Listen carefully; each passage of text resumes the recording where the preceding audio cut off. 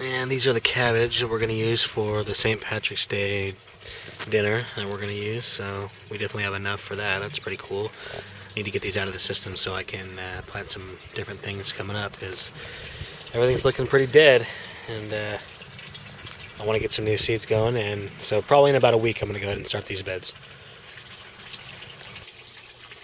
Okay, so I'm going to go ahead and give you guys an update on the Barrel Aquaponics system. The system is still running really well. No problems, and we got some pretty good growth going, and I'm going to run you guys through that. First thing we're going to do is look at the fish as soon as that water in there, as soon as that empties.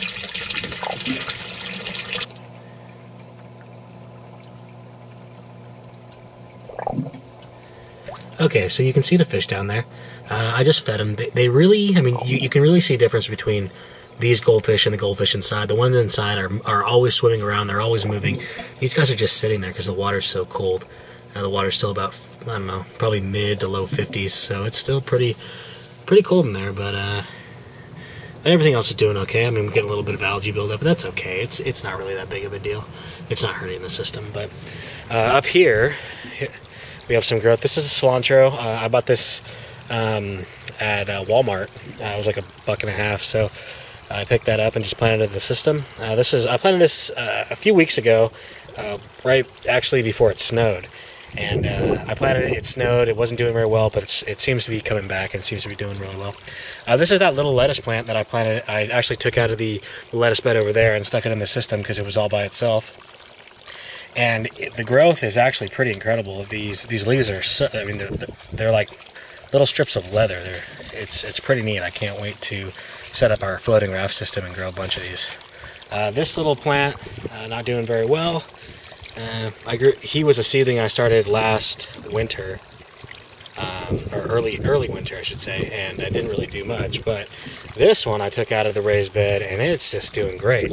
And it's already reaching for, it's already reaching for that little cross right there, and you can see that the flower starting to grow on it. So it's doing really well, and I'm really happy with that. But on this side, we have broccoli. These are the seedlings I started about, I don't know, maybe a month and a half ago. I started them inside, and then I just moved them out to the system. And I don't really have to worry about the frost with these, so I just planted them, and they're doing pretty well. In about, I don't know, maybe a week, 2 weeks, I'm going to plant some pole beans and set up something for them to crawl on the back here. So, and I'll probably get some more plants and just fill out the system as much as I can, getting ready for the growing season. But I'm going to go ahead and do a water test, and I'll come back and I'll give you guys the results of that. Okay, so somebody asked how we got the watertight seal in the Barrel Aquaponics system, and you can see we put some caulking around it because it was leaking a little bit. But pretty much, this is just like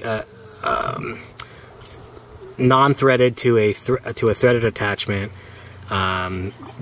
which there's a threaded to 3/4 inch on the other side of this that screws down in here, and then we have an O-ring that's underneath this metal washer that basically just pushes up against the barrel and keeps it from leaking. So I just wanted to answer that question. Same thing on the other side. I wouldn't recommend doing it this way because it's a real pain in the butt. It is cheaper than buying a bulkhead adapter, but I really do like those bulkhead adapters, and they do run about 10 to 15 bucks online. So anyway, I hope that answers your question.